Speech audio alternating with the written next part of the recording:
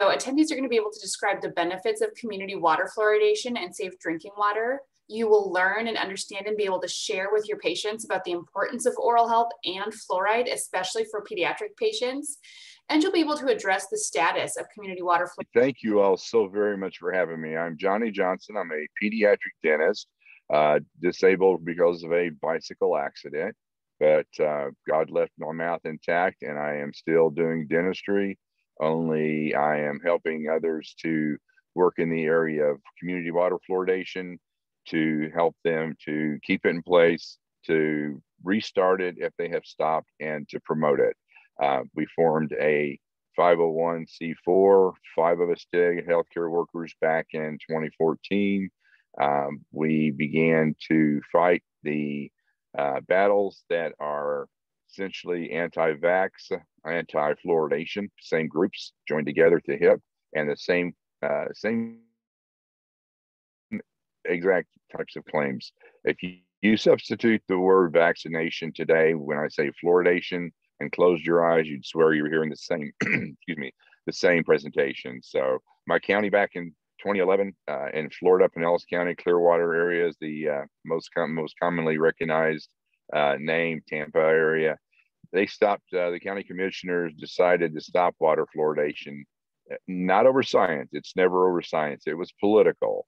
And they stopped it to over 700,000 people. And I was very, very angry, to say the least. I'll be nice and polite this morning.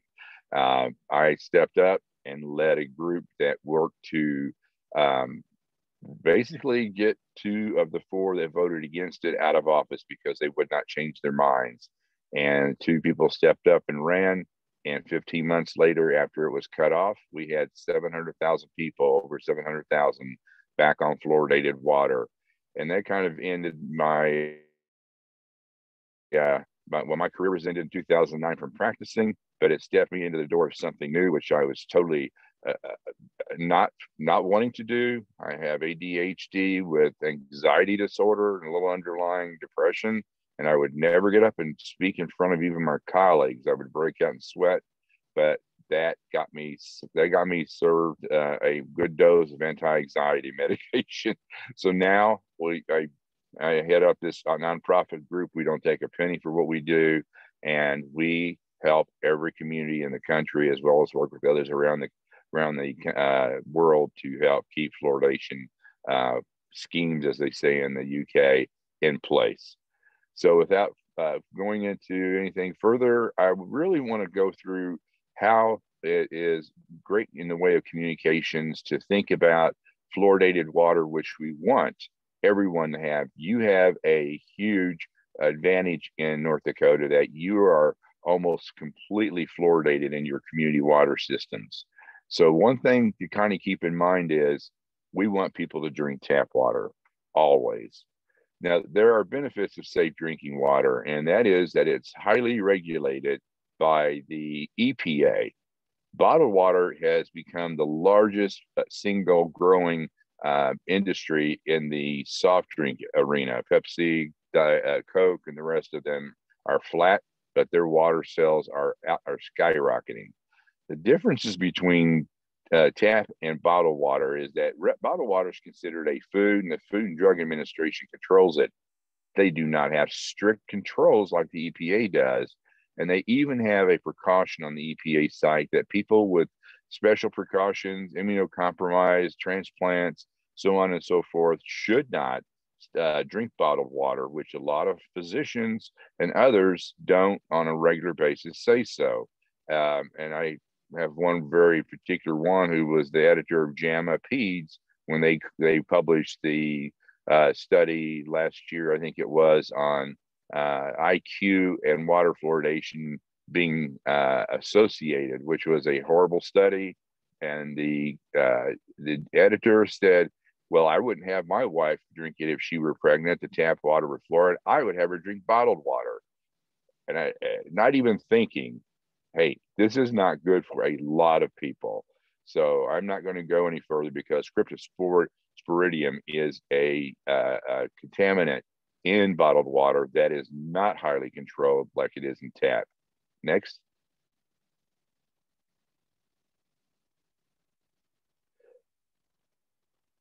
People use bottled water coming from other countries, especially, which we get a lot of immigrants coming that their own tap water is so horrible. And you've heard of Montezuma's revenge if you've traveled abroad. Drink the bottled water. Well, when they come to this country, they think the same thing, that it's safer than tap water. That is a huge hurdle to overcome.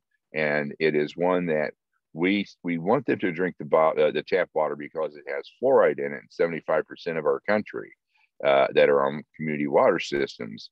However, they're thinking that bottled water is better.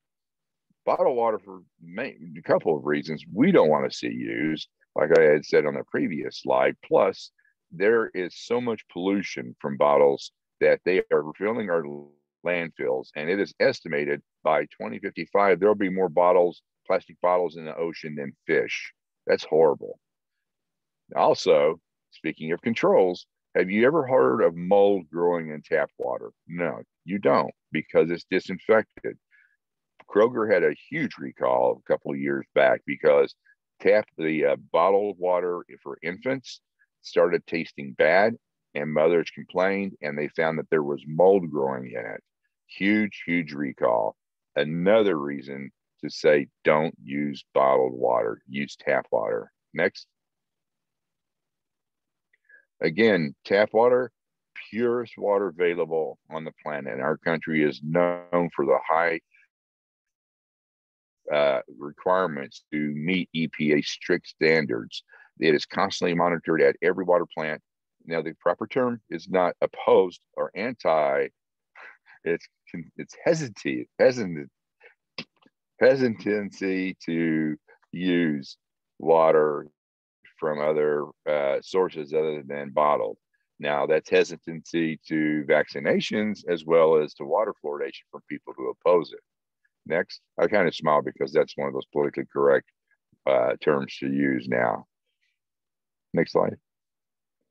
Fluoride is a naturally occurring mineral in our Earth's crust. It's the 13th most abundant minerals, and almost all water naturally contains fluoride at a level that is typically too low to prevent cavities. In the ocean, it has fluoride at 1.4 parts per million as the highest level naturally, and it is twice that which is recommended for fluoridated water of 0.7 parts per million. This first part is so critical in understanding fluoridation and where it came from. It didn't start in 1945 by somebody throwing shovelfuls of this additive into the water just to see what would happen, which opponents to fluoridation like to make it sound like. Excuse me, next. A dentist that graduated from dental school moved out west to Colorado Springs, Frederick McKay, in 1901. What he began to see in his patients that had lived there all their lives or came in as infant was this brown stain on the teeth that really couldn't come off with cleaning the teeth.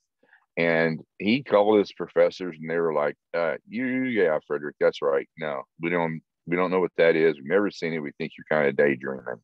Well, he traveled to other cities around Colorado Springs, and maybe he saw some of it there as well. They had the water that they all commonly drank was the only common denominator, and they tested the water. Wasn't anything in there that they could find that was different than anywhere else. Well, the observation that was key that he made was that in 1901, that very few of these people had cavities that had these brown stains. Again, a phenomena that didn't make sense, but nonetheless, he was persistent. Continue. Our next slide, please. He finally influenced it was called differently at the time, but it come to me. it is it's with the National Health Service, but it's the group that looks at what's going on in an area. Public health service. There it goes. I'm not a public health trained person. Well, they got the public health service to finally engage, and sure enough, they saw those same brown stains and they saw those same low cavity rates, and that was just unheard of in 1901. They began to travel around and saw some of the other areas that had brown stains, and Dr. Dr. McKay had actually gotten one of the other communities to switch to a different water source, and then the kids began to grow up without brown stains on their teeth. So they knew there was something in the water. So Dr. Dean was the one from the Public Health Service that took off in his car, began to go looking at cities around Illinois where they were based, and they began to find areas, pockets that had very low cavities and good looking teeth. Again, water was the common denominator, but they didn't know what it was causing it. Next. Johnny, I'm going to interrupt for 1 second because there is a question related to what you're speaking to right now. Can you talk for a brief moment about the water that comes through your fridge filter? Does that remove the fluoride? How does that water work? What's your recommendation? No, thank you. Great question. Fridge water is, well, number one, it's preferable to children, so let them drink it. It is filtered by a carbon filter, which does not remove fluoridation. The only filters that remove fluoride from the water are reverse osmosis units, which are very highly effective, about 87% at removing the fluoride in the water. Also, the other one would be whole house carbon filters, which cost in the $5,000 to $10,000 range. People that go way overboard will use those. In some places, they may need to go way overboard, but primarily people would use something like that to filter out fluoride because they're so against it. That's a good question. Yeah, the Brita filters, things like that, pure filters, the pitchers and all, their little filters even say on it that they do not remove fluoride. So those are okay to use, but the fridge one is perfectly fine. No problem whatsoever. Was that the only one? Yes, continue now. Thank you for that. Oh, you're welcome. Well, the idea came that we should look at a trial because what happened was in 1930, a fluoride probe was invented, and they went back and measured Colorado Springs water, and they had 2 to 12 parts per million of fluoride in the water. And in the cities that had good looking teeth with very few cavities, it was 1 part per million. So they arrived at the idea, hey, this is something in too much of a concentration can give you something that you don't want to see. People were healthy, no problems with them, but at a certain level, like my Eliquis that I had to go on because I had a hip replacement and I'm on a blood thinner now through a pulmonary embolism. I'm okay, but it is at low levels, blood thinners are used to keep me alive. At high levels, it used to be used for rat poison. And I'm talking about 80 milligram of fluoride in rat poison, as well as my daughter told me, very high levels of vitamin D. Well, they decided that looking at these cities, the difference was 2 to 12 parts per million versus 1. 1 gave you good looking teeth. So Mother Nature was set out to be replicated in 1945. 4 paired cities in US and Canada had, again, you have natural fluoride levels in your water, usually too low to prevent cavities. So they had 4 cities that adjusted their water to 1 part per million, 1 milligram per liter, and 4 that were controls. Grand Rapids, Michigan, you may hear, is the first one that began water fluoridation in 1945, and Muskegon was its control city. Within just a very few years, the cavity rates dropped in 12 to 15-year-olds by 60 to 70%. Now, this is something that was been observed. It was seen that the health of people, and it was studied that the health was no different, whether you had low levels or levels that were higher. And the cities, the control cities, 3 of the 4 of them jumped off and said, we want it now. Well, listen, this is the same thing as penicillin. If you were treating half of your room of people with penicillin that were sick and the other half not with penicillin, and the half without died, and we knew penicillin was effective and it was safe, you cannot withhold it from others. So 4 of them jumped, or 3 jumped off, and the 4th one stayed in through the entire 15-year study. Next.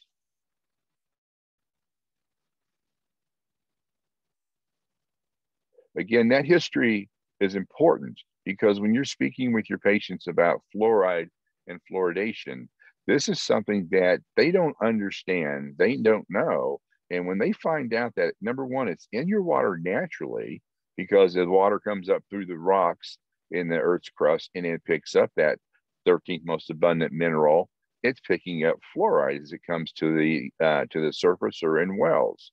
Number two, it is something that we discovered quite by accident in 1901, and we just replicated Mother Nature.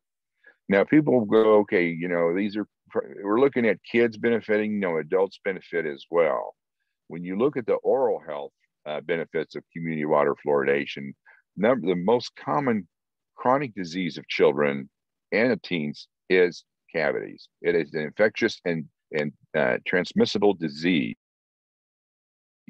and it is a disease process. It's more common than asthma, obesity, and diabetes. If you've ever had cavities like I have growing up, I'm 65, finally able to say I'm a senior citizen.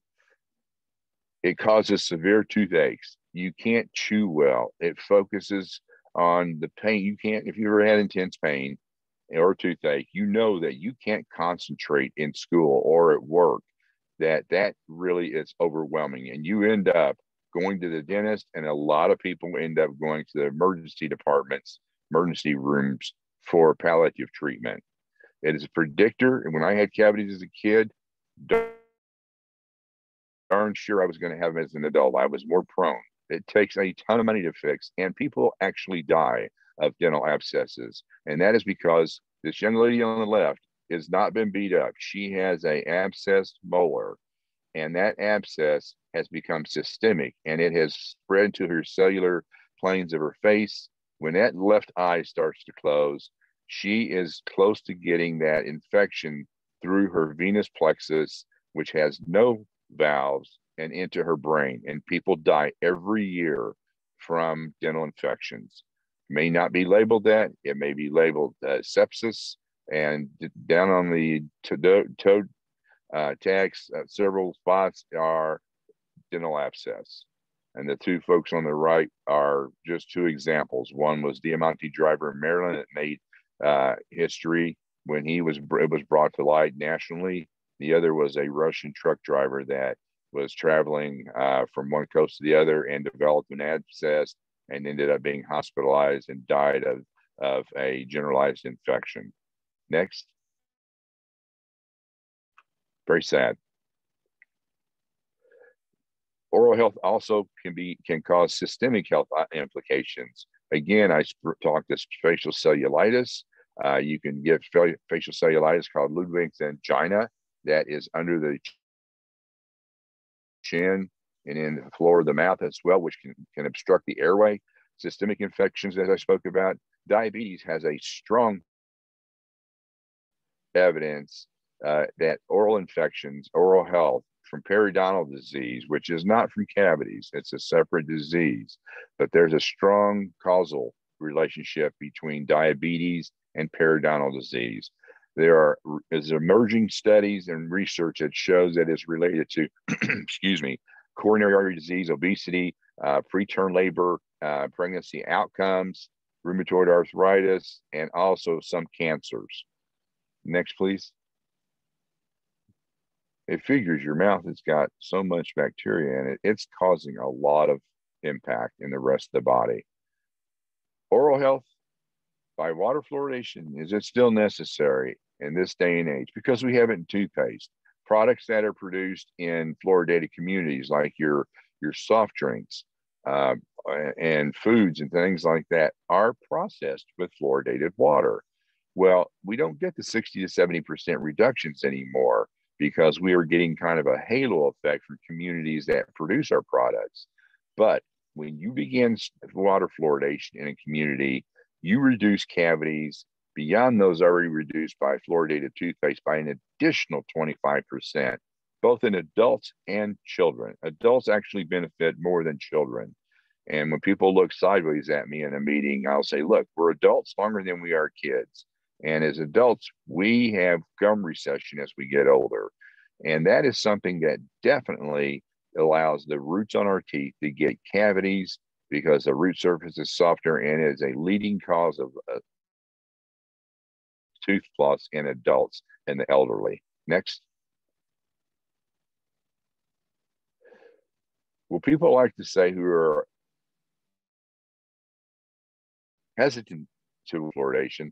Well, the studies are 75 years old, and that is old research, and people do not, the EP or the CDC and all these other health organizations that back it are embarrassed to say it doesn't work any longer. I'm going to give you just a little bit of the opposition's points. Well, facts remain that research is continuous and ongoing. And recent research even shows that when you begin water fluoridation, you are reducing cavities, and it shows up first in kids in the greatest amounts. Take, for instance, a third grade class. This was done in North Carolina, a third grade classroom of 30 kids in a fluoridated community. These kids would have 39 fewer cavities in each year than their counterparts who did not have water fluoridation. Again, 9 less cavities in that 30 classroom of kids. And I'll give an example similarly in an area that it was stopped. That's huge. Next, please. Opponents will like to tell you that water fluoridation is not effective. It is not needed. Even the CDC admits that it works primarily topically on your teeth through toothpaste. So why do we need to ingest it? Do we ingest suntan lotion? No, we put it on our surface, and that's where fluoride works primarily. But we know primarily is followed by secondarily. That what is the real benefit?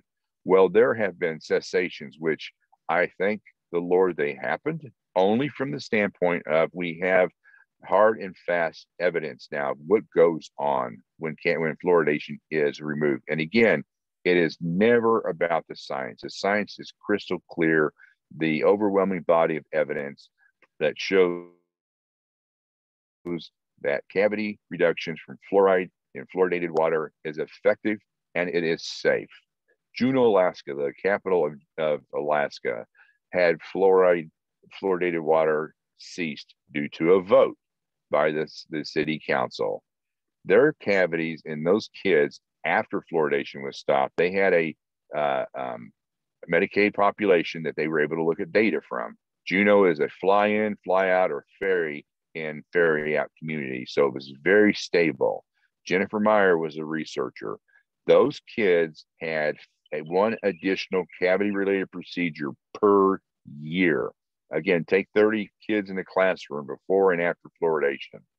The ones after fluoridation would have 30 more cavities the next year than their counterparts. Calgary, Alberta, Canada, they're the one that stopped. Again, vote by their council. Cavity rates in the first 3 years shot up 146% compared to their sister city, Edmonton, which was constantly fluoridated. Huge increase. Windsor was one other one. This was based on public health data, your surveillance, and that's such an important part of what you do. They used public health surveillance and came back 5 years later to the city council and who asked them to do this. And they showed in a 5-year period in second graders that they had a 51% increase in cavities. And they kept adult data as well, and it was almost identical. Stopping it makes a huge, huge difference. Next, please. This is the one that I was just talking about in Calgary. So it was under the age of 7 that this was very, very evident, because those were the kids that had no fluoridated water growing up. At age 3, for instance, a classroom of 30 kids would have 1 more cavity. Next year, they had 2 more cavities. So those 30 kids would have 60 more cavities than their counterpart. By age 5, the next year, 90 more cavities than their counterparts. You have to resolve through keeping water fluoridation in place. Next, please.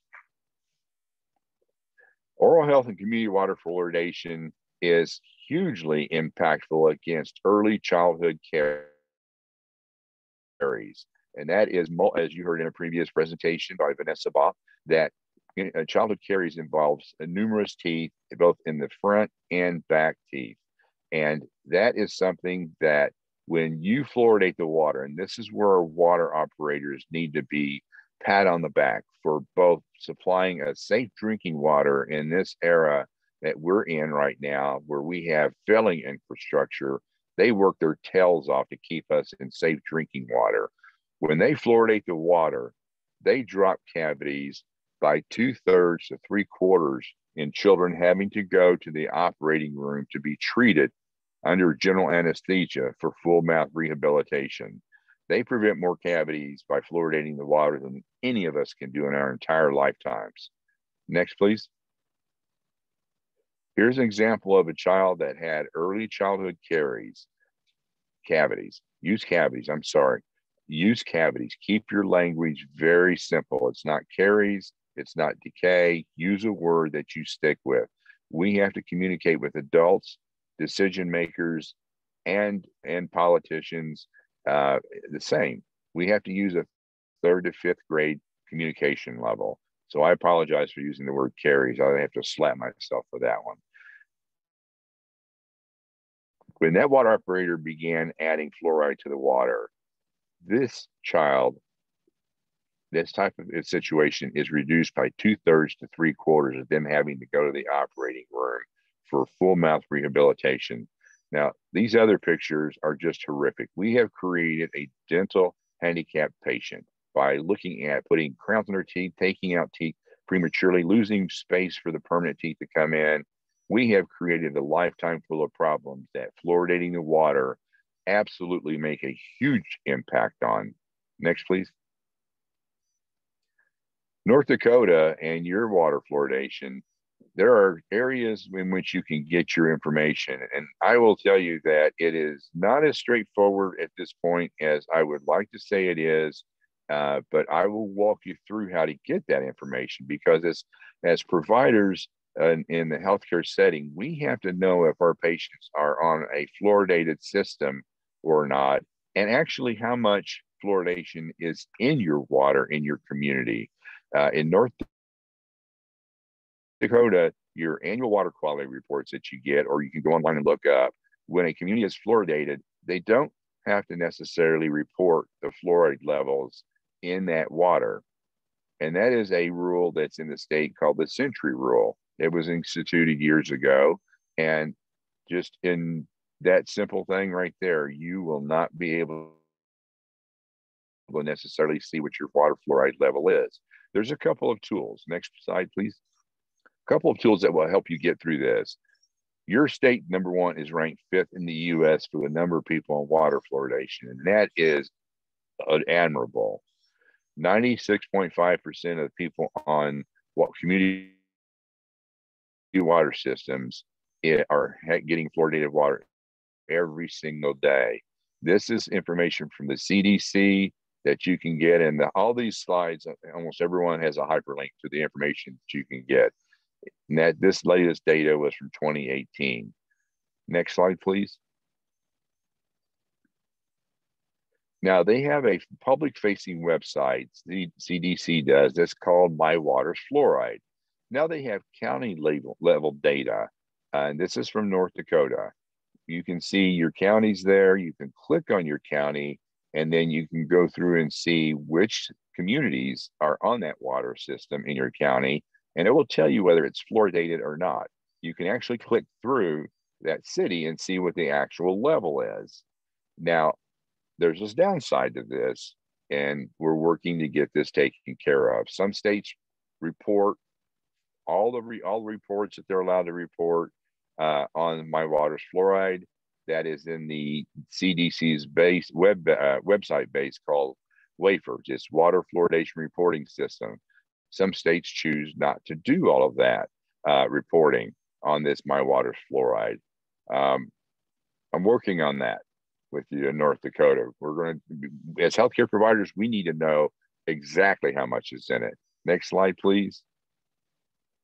I ran this report of fluoridated communities. You can run the report of who has fluoridation in it and who doesn't. Now, if a community is fluoridated, all of the yeses you see in the next to last column, they put the level at 0.70. That's not the level that is there in the city. That is a level that's put there because that's the optimal level. You would have to go back and click through some of those other points from the county level, then the city level, to see exactly what it is. Now, you will see on this, there are a couple that have higher levels than 0.7. And that's because these communities are naturally fluoridated. They are considered fluoridated. We have 11 million people in the United States on naturally fluoridated systems that there is no additional fluoride needed. Now, the first one in Abercrombie is above where we would like to see it, because at 2 parts per million, 2.29, they can begin to get some of those brown stains, be called severe dental fluorosis. But they are advised, if they drink that water, that kids under the age of 8 is where this happens while the teeth are developing. They may want to use an alternate source of water, and it's called bottled water. Totally against it, but nonetheless, sometimes you may want to use it. Next slide, please. This is a water quality report, a CCR it's called, from a city that reports the fluoride levels in the water. This is a shout out to Bismarck and my buddy Jim Kershaw there. I took this from their 2019 water quality report. Again, it's mailed out to everyone once a year. Like me, almost everybody throws in the trash because there's more information than I care to know. There are water operators who are keeping us healthy and safe, and the EPA is making sure of that as well. Well, this is a report. When you look at the fluoride highlighted areas, they did their testing. They tested every day. But on this report, they give a date of what test it was done, when the test was done. The maximum amount that the EPA says can be in water and is still safe, it has no health effects, is at 4 parts per million, which is 6 times the 0.7 parts per million that's recommended by the U.S. Public Health Service.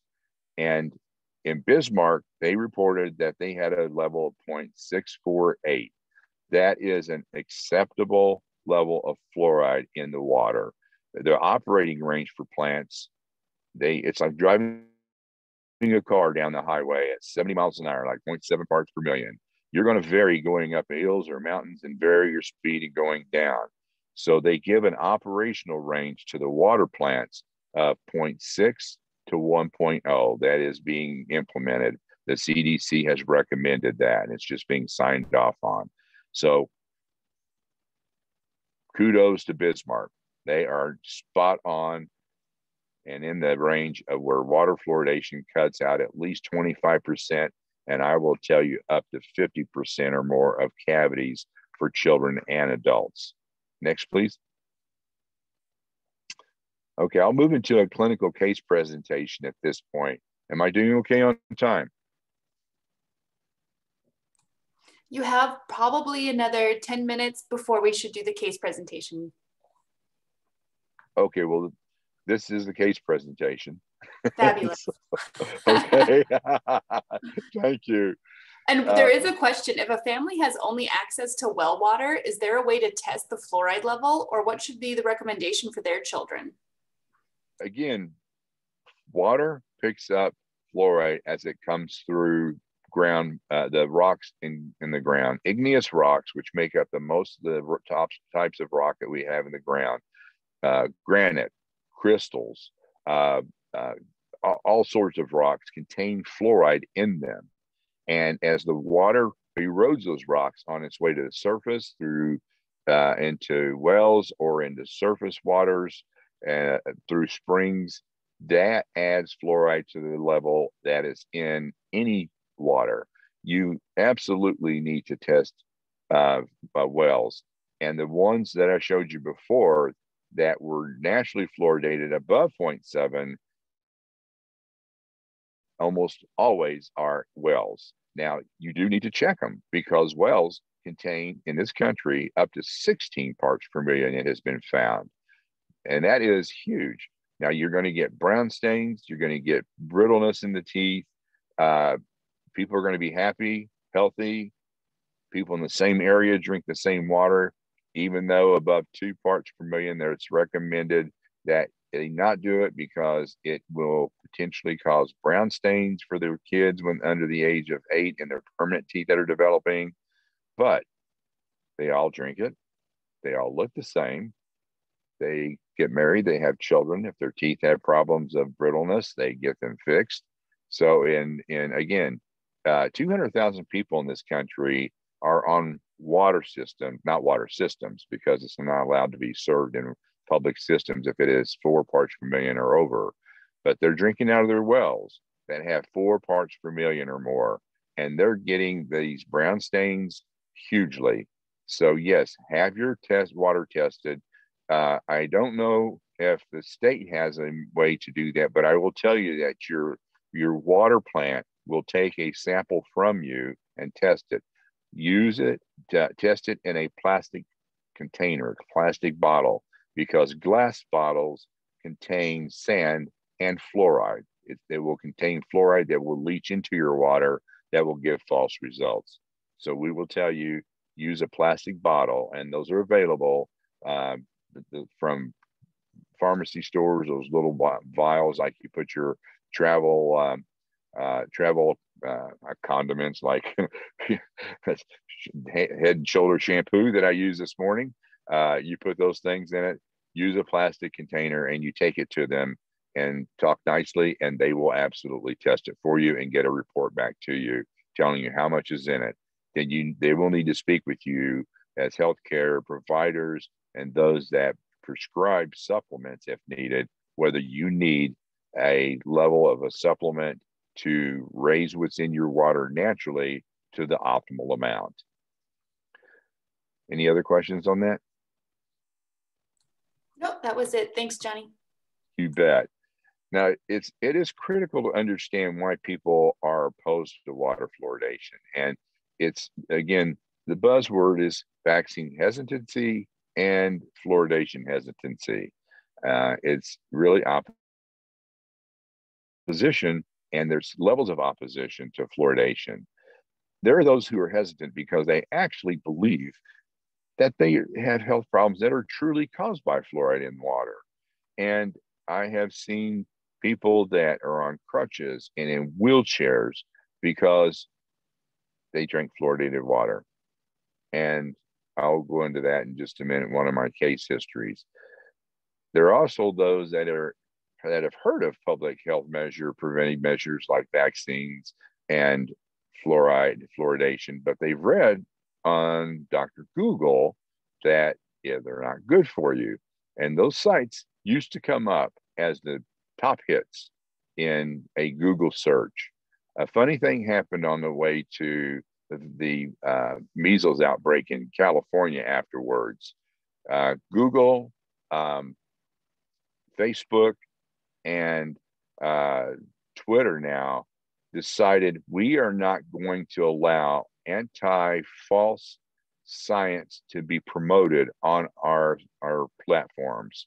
And so when they changed the algorithm so that anti-vax sites weren't the first 9 out of 10 hits on a page when you searched it, you now have 9 out of 10 directing you to the American Academy of Pediatrics, to other sites that are credible, CDC, National Institutes of Health. You may get one anti-vax site on the first page. Same with fluoridation. It bled over into fluoridation the same way. You're talking about an angry group of people who oppose fluoridation and vaccinations. They were hostile and still are. They were going, go to DuckDuckGo because they don't track what you do. Well, I applaud the search engines for changing this. And that has helped get adequate, credible information to people first and foremost. Now, you also have those who are vehemently opposed to these two public health measures, excuse me. And I will tell you that the preventive health measures of vaccinations and fluoridation are tried and true. The science is clear. It's effective, and they are very safe. They are not causing problems in anyone. but you can't say a word to someone who is dead set against it to change their minds. I will tell you that in my experience in fluoridation, and I do battles across the country for our group, American Fluoridation Society, that when you have people that are vehemently opposed, you may influence 1 in 1 million. We want those that are in the middle on the ledge of asking to be the ones that we can get through to. It's the same in vaccines, and I know you've heard so many different ways of doing it as we have in fluoridation, but education chairside is the number one way that we immunize and inoculate a community in vaccines and in fluoridation. Next, I became president of this group, by the way, when we were forming our board. 5 of us, healthcare professionals, 4 dentists, and a retired vascular surgeon.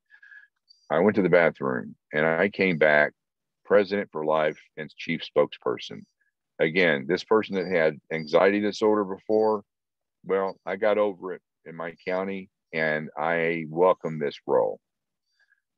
There's a long list of false claims given by fluoridation opponents. None of them, I'm not going to read through these, but as I said, vaccinations, you'll get the same type of claims, and none of them are accurate.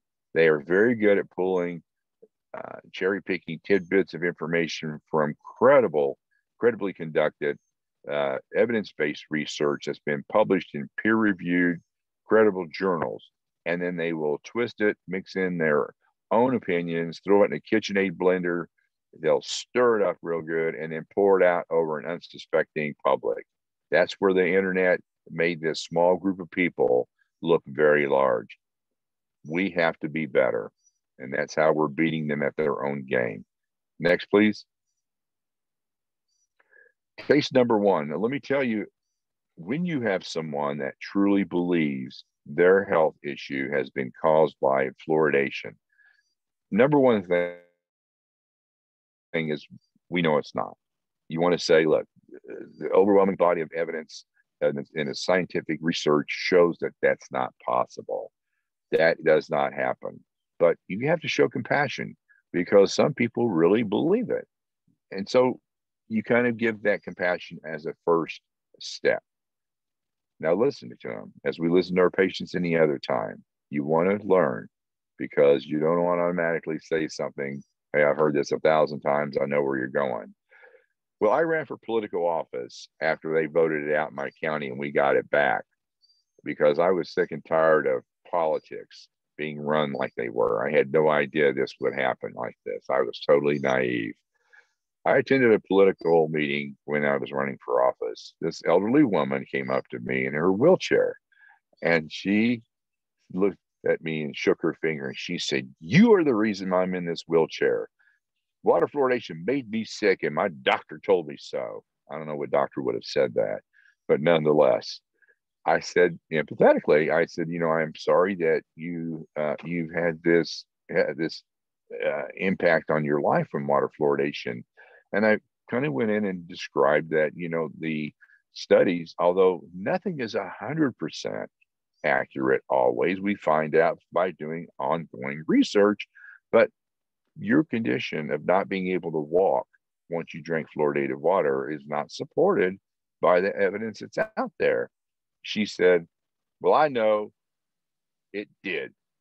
And she shook her finger and said, "You need to change it." And I said, "Ma'am," I said, "it was a county commission that voted it back in. Please make an appointment with them and go speak to them." So sometimes you have to fold your cards. That's a person you're not going to change. Next slide, please. I had a mother in my office. I'll call her Donna. Mom had 2 kids in my practice, long time. She was a drug rep, and she came to me and she said, "Johnny," she goes, I went by Johnny, Dr. Johnny in my office.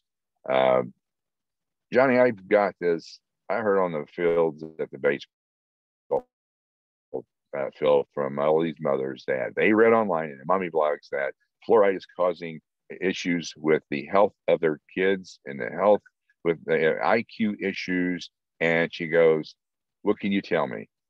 And I gave her information and I asked for her to send me some of the information, because when you ask to get their information that they're drawing conclusions from, you'll have a very good idea of the source of that information, which is almost always an anti-vax site or an anti-fluoridation site.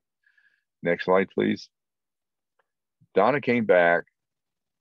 I had told her that my kids also use fluoride. We didn't have fluoridated water at the time, but we were giving fluoride supplements. Not a great choice, about a 30% compliance with any medication or fluoride supplement. Fluoride is not a medication. It's considered a prescribable product because we have fluoride naturally existing in our water, and we don't want our health professionals to overprescribe.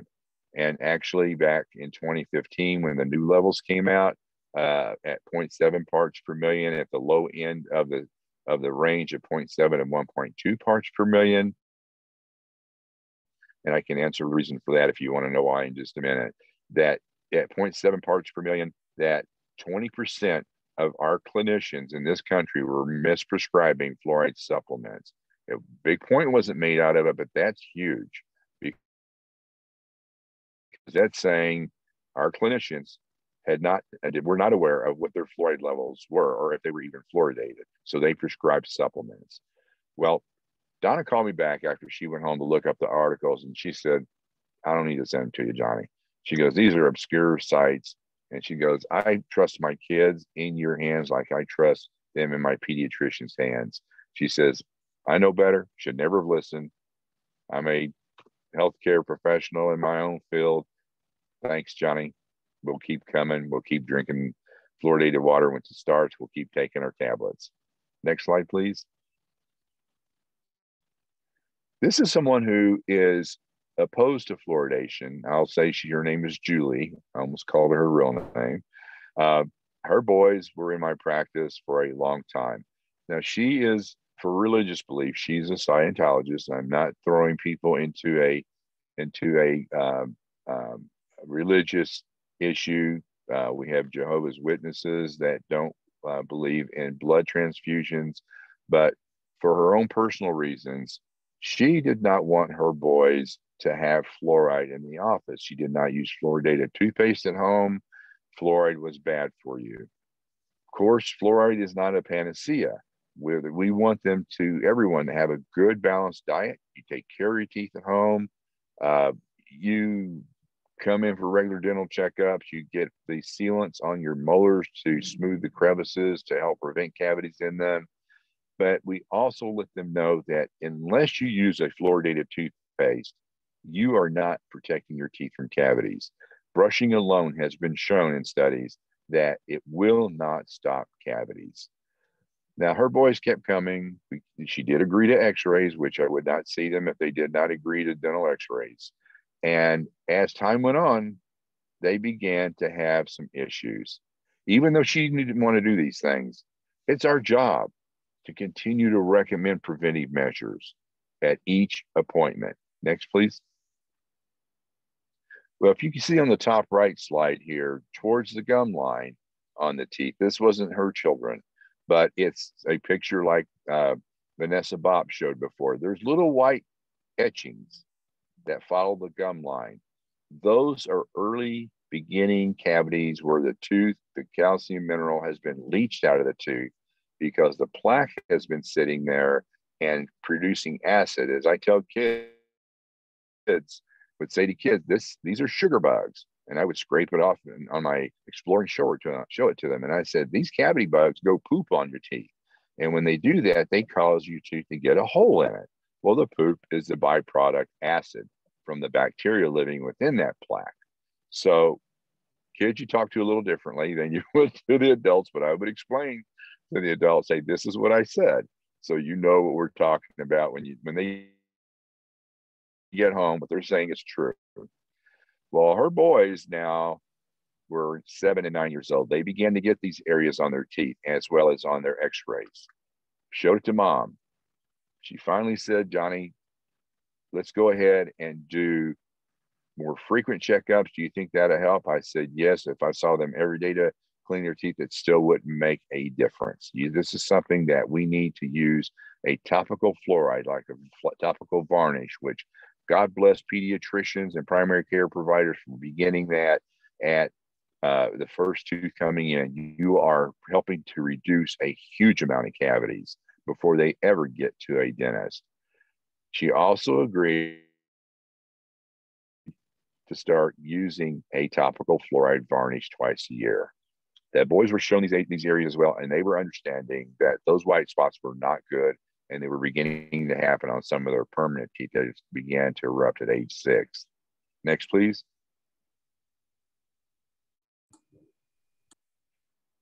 Again, fluoridation in your state. Always, chair side, discuss fluoride and the water fluoridation. Fluoride if you don't have it in the water, fluoridation if you do. If you're not fluoridated, discuss with the patient and the parent that the kids are experiencing more cavities than they would if your water was fluoridated. If you have fluoridated water, this is a 30-second discussion. 30 seconds, chair side. You have a captive audience. If your community is fluoridated, say how lucky we are to have fluoride in our water, because it helps protect us from cavities that we would be getting many, many of if we did not have fluoride in our water. Now, you still will get some cavities if your water is fluoridated and you don't take care of your teeth, but they're much smaller and they're much less severe. Again, well water, you need to get it checked, because if it has a high level or suboptimal levels, it needs to be taken care of. Number one thing is what you're doing by having those discussions, and you're inoculating your community against challenges to fluoridation by that short conversation. Next, please. And Johnny, as you go over these resources, if you don't mind, just because I know some may log off in about 3 minutes when we've hit our 1 hour mark, are you okay if Julie puts up the post question poll while you're discussing the resources? Please, please. Fabulous. There are several resources for both water operators and also for each of us that we can go to, and they are given on this webpage. The CDC has a plethora of information, not the easiest for all of us to go through and find. The American Dental Association has a fabulous booklet called American Dental Association Fluoridation Facts. It is available online, and it has all of the common questions, claims refuted, and with the science references. The American Academy of Pediatrics has a wonderful set of resources, and American Fluoridation Society has a huge amount of information that will give you the information of studies that have been done that are being challenged by opponents with the correct information and scientific hyperlinks to where that information is housed.